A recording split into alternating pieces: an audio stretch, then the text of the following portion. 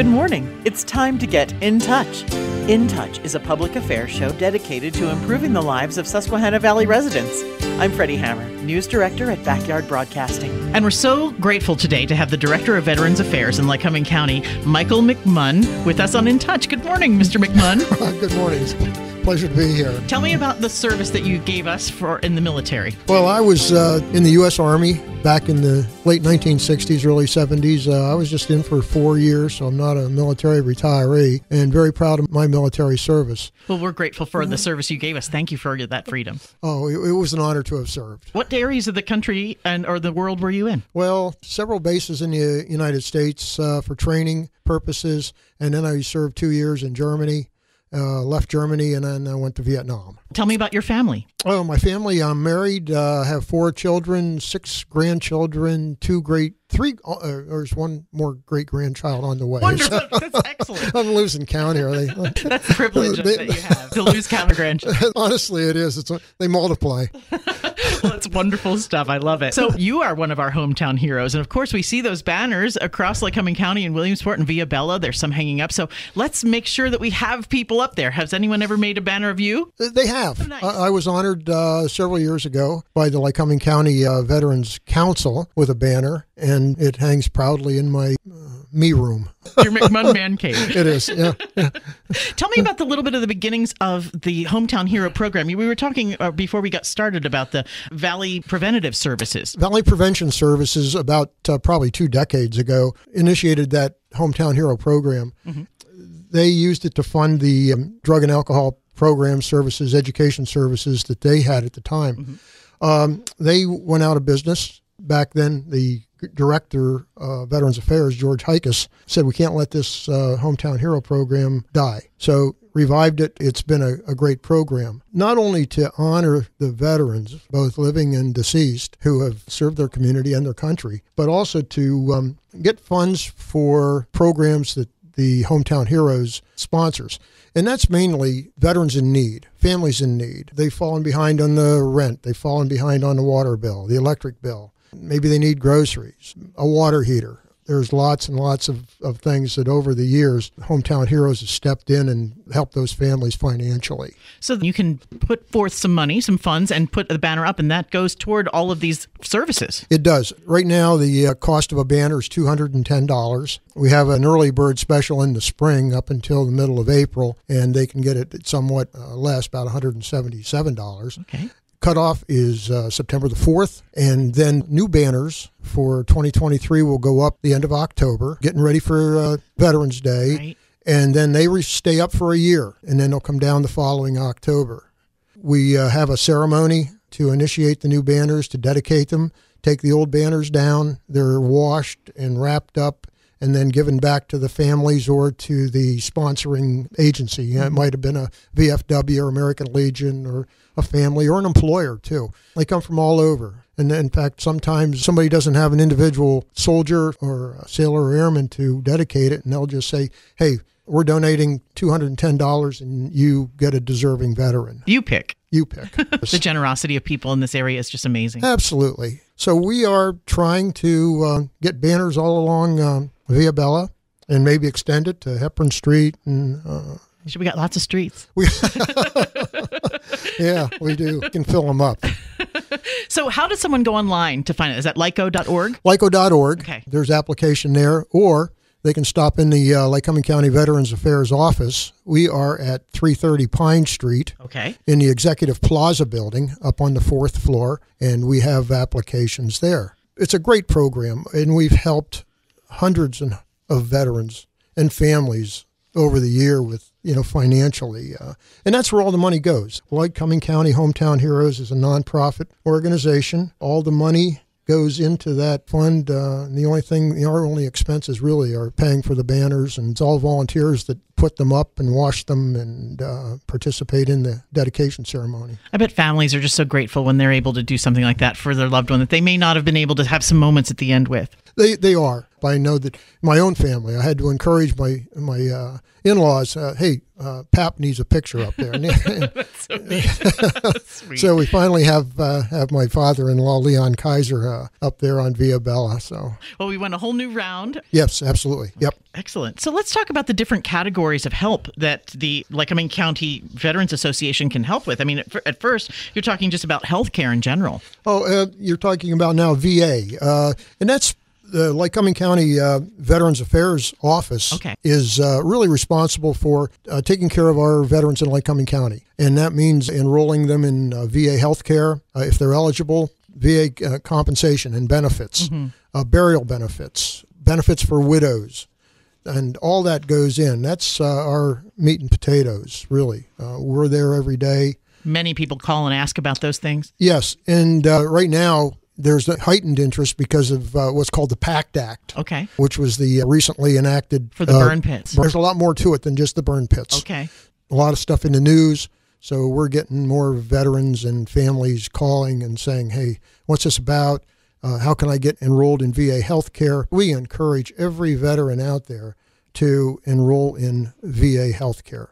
There are income limitations. However, those are sometimes waived depending on the veteran's period of service, whether they have Purple Heart or whether they already have a disability compensation rating, where they've served, if they were in Vietnam or if they were exposed to radiation. There's lots of things that can exclude the income limitations that are out there. What is the cultural shift that's going to need to happen to have veterans feel more comfortable going to the VA? I know that there's a contingency of veterans that feel that they don't want to do that. Many do and feel and have great care. You know, you're right. I think the VA took a bad rap. We don't work for the VA. We're county employees. Okay. I want to make that clear. But we are accredited by the VA to enroll people in health care, to file for compensation, file You're appeals. You're a liaison. We are. I always say we just push paper to some extent. We're not the ones who make the decision on the eligibility of a veteran or the ratings for veterans, but we're going to look out for veterans. Our job is to be an advocate, and I stress that. We're advocates for our veterans, and we'll go to the nth degree to ensure that they are taken care of. You have the tips and tricks that you may be able to help them with, I think, sometimes we do. I mean, we do this every day for a living. Right. So we know what forms need to be filed and how to answer a VA inquiry. But going back to your question, the VA, I think, has come a long way. They're more responsive to veteran needs. And I'll tell you, in this community, we have two great organizations, two VA organizations. And one is the VA Outreach Clinic down here on Warren Avenue, down across the parking lot from Divine Providence. And great health care. They have, they're fully staffed with doctors, psychiatrists, psychologists, and they do most everything except operations, I think.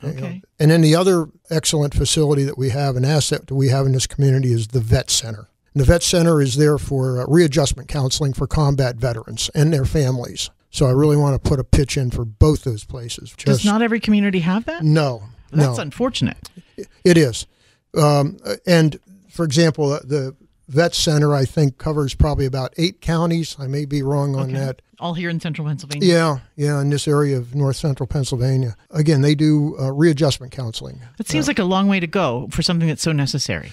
And they do outreach services. Oh, that's good. Yep. There are people are out in those communities in Potter County and Wellsboro and down south in Lewisburg and Mifflinburg and all those places. God bless them. With mobile services. So try not to let any veteran go being ignored. We want to get people to make sure that they're checking on veterans. I mean, you talk about the terrible heat of several weeks ago that we're talking about. Hopefully people are being looked in on, make sure their utilities are working. That's a great point. That reminds me of something that happened last year, and it was hot. It was during the summer last year. It goes to how these organizations work collaboratively. With us, we work with them. We refer people back and forth. Someone at the clinic, it came to their attention that they had a veteran who had a heat stroke. He was hospitalized, and they were going to release him to his apartment, but he had no air conditioning. So contact us. We get a hold of Hometown Heroes, and within a couple hours, we had an air conditioner in the guy's window. So that saved his recovery. It did, and that's how we work collaboratively and how things come together. A need is established, and somebody steps in to do it, to fill it. In a quiet way, which is sort of the way of men who serve. Sure. We don't just have our local resources. for Hometown Heroes.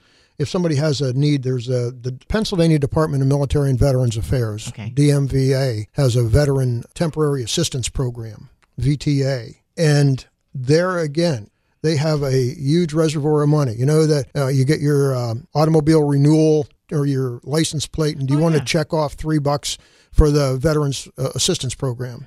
That's where all that money goes into the Veterans Temporary Assistance Program. Amazing. That money then in turn goes back to the veterans who are in need. If they can establish a need, honorably discharged veteran and Pennsylvania resident, they can help with those bills too. So we work with those. We take applications, send those into DMVA, and they make the approvals and disperse money. The other agency, it's not really an agency, but a wonderful asset, and that's the Pennsylvania Wounded Warriors Foundation. Okay. We see a lot of marketing about them. Well, there's a National Wounded Warriors, and then there's a Pennsylvania Wounded Warriors. Okay. They're different. They are different. And the Pennsylvania Wounded Warriors are a wonderful organization to help veterans. And we oftentimes will leverage all three. So, for example, the DMVA will only go up to $1,600 in a 12-month period. Okay. A good example. We had a soldier who he needed a furnace, and the furnace was about $2,800, I guess, somewhere around that. So we managed to get $1,600 from DMVA, Military and Veterans Affairs. We managed to get about $1,000 from Wounded Warriors, and so there's still a couple $100 shortfall there. So Hometown Heroes kicked in. So we had 100% funding and got the fella a furnace. Everything is different. Every single case takes you in a different direction. Oh, it does. In fact, I love this job. It's the best job I ever had. That's great, Mike. I'm glad. It's working with veterans and coming in and hearing their stories and trying to address their needs, whether it's health care or whether it's filing a claim for a service-connected disability. That's one of our biggest things is filing claims for disability claims. Or if a veteran dies of a service-connected disability, or possibly benefits to the surviving spouse. Pension benefit? The pension benefits plus what's called a dependency indemnity compensation. I see. So that the surviving spouse can get some of the pension that the veteran had earned. Some veterans will say, I'm not going to put a claim in because there are other veterans that need it worse than I do. That is such a common thing. I hear it all the time. And it's not true. There's money there to go around. Everybody who wants to be served will be served. Hopefully. Yeah. You know, I think that you'll see where there might be times when the VA does have to cut back or eliminate some services or something. I haven't seen that they've just really been enlarging things. And with this new PACT Act, I think it's going to be enlarged even farther. Yeah, it looks like it. Plus health care and different Medicare benefits are all changing. Well, yes. So they've expanded greatly the range of veterans who are going to be taken care of, both with health care and with claims. For example, new veterans who got out, there was a limit on 5 years. Okay. They had to file within 5 years for health care. Now that's being extended to 10 years. That's just one example. I sort of, in your mind, a person might think about veterans and they receive these helps from different agencies as older men and women. But we're talking about men and women who are 25, 30 that also need these benefits. Oh, absolutely. Going back to you were talked about a little bit about the burn pits. Yeah. You know, these are young veterans. These are people who just have served in Iraq and Afghanistan and other places where these burn pits were common. Yeah. They aren't old people. They aren't geriatric cases. You know, they have a whole life that they need to live and be hopefully happy doing it. And be taken care of. Yes. And if they've suffered injuries or illnesses because of that exposure, toxic exposure, then they should be compensated for it. So that's the one thing that we are looking out for. And this whole thing is kind of new. I mean, it just passed. The president just signed it. And so some of these benefits don't kick in for maybe a couple years, but we're there to guide the veteran through it. The big thing I want to emphasize, and that is file a claim. Okay. What happens is if a veteran files a claim and ultimately the claim is decided, their benefits will go back to the date that they filed the claim. I see. So it's really important that even they might not think they've got a disability. I have lots of time. They're not going to have the paperwork ready until 4 years or whatever. But what happens is that there's a form called an intent to file. Okay. And the intent to file locks in a year period of time where it gives them the time to gather evidence to support their claim, come in and file. If the claim's ultimately adjudicated in their favor, it'll go back to the date that they originally filed. Well, excellent. So filing, coming in, getting it on record is really, really important. Tell me about the office again. They can come to you. Sure. Lycoming County Veterans Affairs. We're in the Executive Plaza building. That's 330 Pine Street, and we're on the 4th floor. And our phone number is 570-327-2365. Is that the number 2 to call for Hometown Hero banners? We'd call them? Yep. Call you? Do you answer the phone, Mike? No, I am blessed. You know, I said this is the best job I ever had, and I'm blessed with a great staff. Natalie Steppe is the Assistant Veterans Affairs Director, and Jim Mitchley, he's our Veteran Service Officer, and Keely Hitchens is our receptionist. I spoke most with Keely. Her smile comes across over the telephone. I am exceptionally blessed with a great staff and all the stuff that we can do. And honestly, the support of the county commissioners, we couldn't do it without them funding the programs that we do. And one of the other big things that we do is putting out all the flags, the cemetery flags. We decorate probably close to 19,000. It's probably over that now. In Lycoming County? In Lycoming County. Wow. We put 19,000 flags out. And that's not just done by our office. We do a few of them, but we rely on the Cub Scouts and the fire companies and VFW, American Legion. I go down the hill past Montgomery and seeing that on the left, there are so many flags there. There's so many veterans. At Green Lawn, yeah. And I think the American Legion in Montgomery, I think, takes care of them. But we have a great network of volunteers that put out those flags every year before Memorial Day. How about the wreath laying? Wreaths across America. That's what it is. Yeah. We're not directly involved with them, but obviously we support them. It goes hand in hand. I mean, you see something beautiful in the cemetery to honor such wonderful people, and then you also see those same things for people living and past in Via Bella, like we see on the Hometown Hero banners. Yeah, right. We're fortunate. We have a great legacy of veterans in this community, men and women who have served over the years from the Revolutionary War to now. Have you gotten a chance to see the Gold Star Monument at the Oh, yes. I was up for the dedication. Okay. It's fantastic. What is that, on 4th Street? Yep, up at Veterans Memorial Park, up at Wahoo Drive and West 4th Street. If people haven't visited that park lately, they got to get up there. There's new memorials. There's a stone there for every war now, from Revolution to current war, global war on terrorism. They have the A6 Intruder jet there, M60 tank, the new Gold Star Family Memorial, and they're continuing to add something. I was just talking to one of the volunteers from up there, and they're going to put a Medal of Honor monument up too. We have one Medal of Honor recipient from Lycoming County that we know of. We're certainly thrilled about all the choices that we have to be able to help veterans in our area. In fact, with lyco.org, that's a good place to start. Yep. And we can definitely help out with the Hometown Hero program. Get our funds together. Why not get a whole office? Put together a few dollars for each person to take care of one banner right Hey, there there. You go. Yeah. All these ideas. Yeah, honor somebody in your office that's a veteran. Again, families, the American Legions, the VFWs, the Korean War veterans, they usually all put up sponsor a banner for their members or somebody that's deserving. We want to keep asking the questions so that we can keep helping, for sure. Please do. Michael McMunn, he's the Director of Veterans Affairs at Lycoming County Veterans Affairs, and available online or in the office at 330 Pine Street. Call them 327-2365. Thank you, Mike. Thank you. Thanks for the opportunity. It's wonderful to have you on In Touch. This has been great. In Touch is locally produced in our studios at 1685 4 Mile Drive in Williamsport. To get in touch with us regarding questions, comments, or topic ideas, call weekdays between 8 and 5, 570-323-8200. You can also write to us at 1685 4 Mile Drive, Williamsport, PA 17701. Attention Freddi Hammer. Or email me at fhammer@backyardbroadcasting.com. For archived programs of our In Touch series, you can subscribe to our YouTube channel, Backyard Broadcasting. Each current weekly program is featured on the Backyard Broadcasting websites. Individual opinions expressed here don't necessarily reflect the opinions of the management or staff. Thanks for listening to In Touch, a production of Backyard Broadcasting.